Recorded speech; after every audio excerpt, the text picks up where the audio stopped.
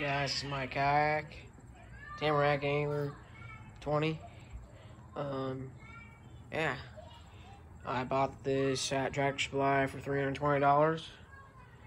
First upgrade I did was a seat. You got a seat, just get a stadium seat, get some bungee cords and just bungee cord it to there. Then I got a little basket, just took from some old stuff that was in there. Took the old paracord that was on there and just wrapped it around there.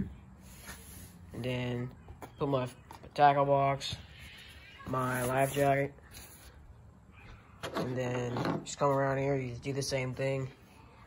And probably a couple of days I'm gonna go and get some fishing rod holders, but get some zip tie or screw them down. Get 2 or 3 on this side, and on the other side 2 or 3, and then get maybe a couple for the back. See, we got the fishing rod right here. I got 2 holders back of there. I got one right here, one right there. And then just a little bit ago, took this carabiner and tied some rope, paracord around it. Put it in my boat so I can hook up to a friend's kayak that has an anchor for it. And just tied it onto the handle for when you're lifting it and transporting it. This little rod holder came with it. Just comes out like that. I can adjust it just by taking these 4 screws out with an Allen wrench. No, not an Allen wrench. My bad. Different kind of screwdriver. And then came with this paddle. It's collapsible, metal. It's a cheap paddle. I would suggest getting a new one if you're going out a lot. But for just right now, that's fine.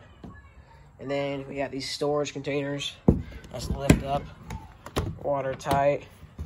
So you can just store stuff in there. I can reach my hand in there, put it all the way in there. Close it like this. Close this watertight. No water's getting in there. And then got one under there.